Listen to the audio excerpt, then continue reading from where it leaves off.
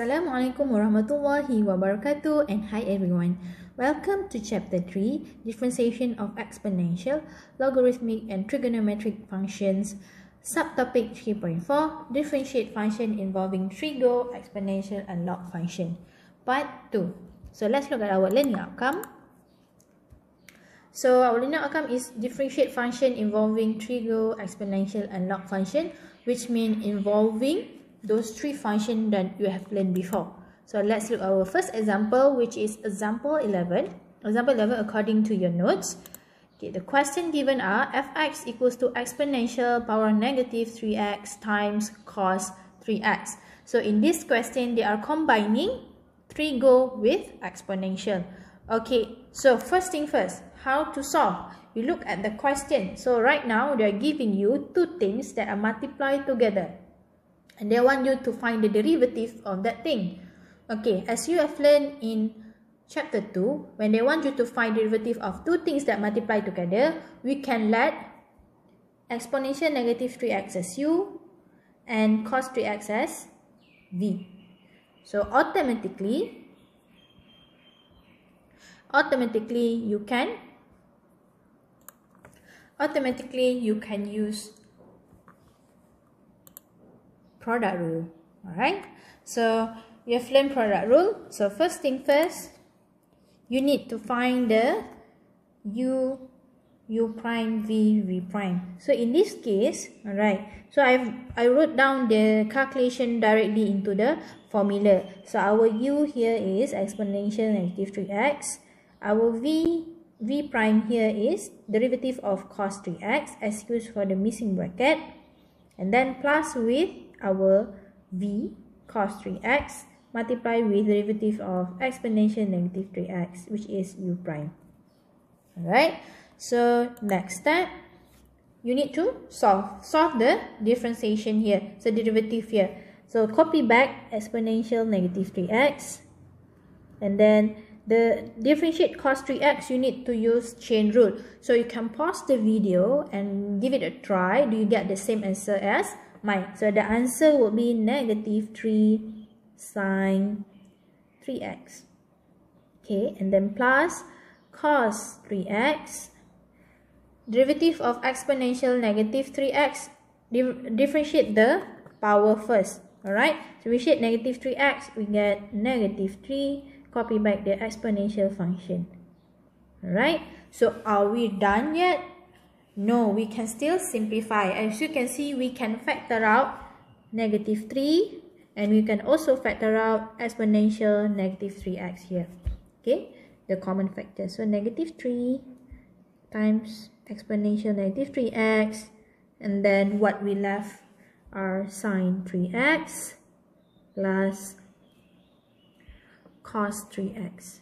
Okay, you can expand back the equation to get the equation here, right? You can expand back the bracket if you want to check whether it's correct or not. Okay, so the example 11a. Next, we move on to example 11b. So we are given a function in the form of u over v. Okay, it's still the same thing, combining exponential function with trigo. So now you need to recap back. So if you want to find the derivative of two things that I divide, so u over v, we can use what kind of formula? Use quotient rule. Alright, so the formula for quotient rule are, I write it down for you. So it's v u prime minus u v prime over v square. Okay, so this is the formula. Alright, then next, just substitute into the formula. You know your v, you know your u, and then just substitute as I stated here. Alright, and then over here, down here, the denominator is cos x squared. Excuse the missing bracket. Okay, and then the next step. Alright, so as you can see here, this is our v, this is our u prime, minus our u, this is v prime, and v square over v square. So next, I find the value of derivative of exponential tangent x. I will get exponential tangent x times secant square x. Alright, Excuse for the missing bracket. Here we have a bracket. Alright, same as here. Differentiate cos x, we get negative sin x. So these two multiply together. And also the bracket on the denominator.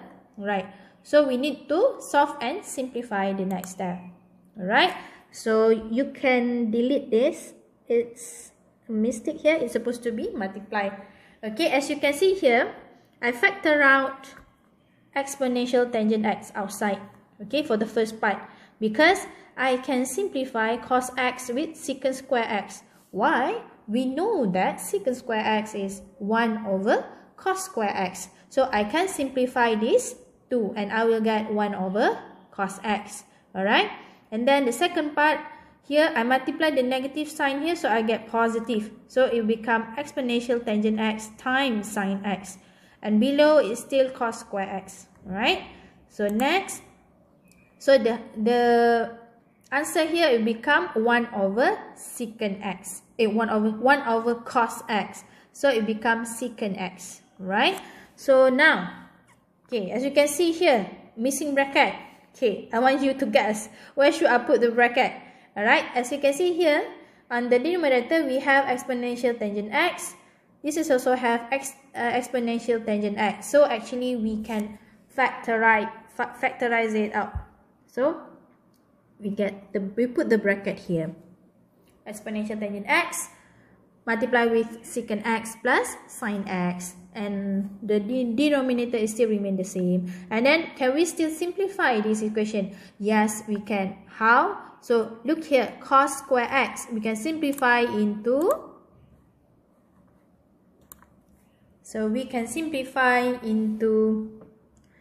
exponential tangent x multiply with secant x plus sin x multiply with secant square x. Alright, so that is our answer for example 11b. So let's move on to the next example, example 12a. So we are given a combination of trigonometric and also logarithmic function. Okay, so first thing first, how can we solve it? Okay, let's look at the question first. Okay, they're giving it 1 over 3 is a constant, so no big deal, right? So we have cos, and inside cos we have ln 2 over t. So here is our fx. You have learned before, alright, in the subtopic trigonometric. So you can use chain rule or power rule to solve this, alright? So I will use chain rule.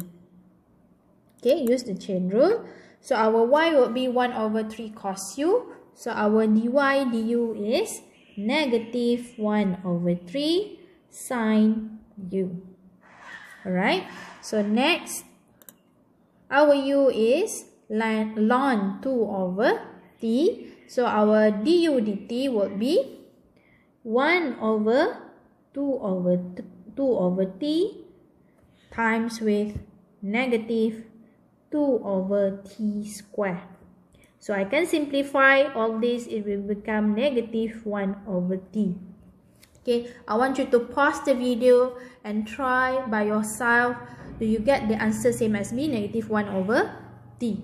Alright, so how do I get this formula? It comes from the logarithmic function subtopic, whereby if you differentiate ln fx, you will get 1 over fx times with derivative of fx. So this is what we are doing here. So 1 over 2t times with negative 2 over t squared. I differentiate 2 over t. So this is I get. Alright. So next step, use our chain rule, our formula dy du times du dt. And then I already substitute it for u. So substitute dy du into the formula, we get negative 1 over 3 sin u multiply with negative 1 over t here, du dt. Alright, and the next step is to simplify. But don't forget here we have u. You need to substitute x back into the equation. So you will get Negative 1 over 3 sine ln 2 over t times negative 1 over t. So we still need to simplify the negative 1 over t here. So we will get, we bring 1 over negative 1 over t to the front, cancel out negative, so we get 1 over 3t times sine ln 2 over t. So that is the answer for example 12a. So let's look at example 12b. The question is y equals to ln in bracket cos 2t minus 2 sine 2t. Okay, first thing first, I want you to do a correction on your notes. It's supposed to be cos 2t minus sine 2t. There is no 2 here. Alright, so please do your correction on your notes. Right? So first thing first. Okay, now it's combining log with trigo. So how to solve? Now you know they're given you log. Inside the log we have function trigonometric. Alright, so basically you need to know, you need to really master these three formula. For these three formula to find derivative for log, exponential and trigo. So in this case we need to use log formula. Alright, so first thing first.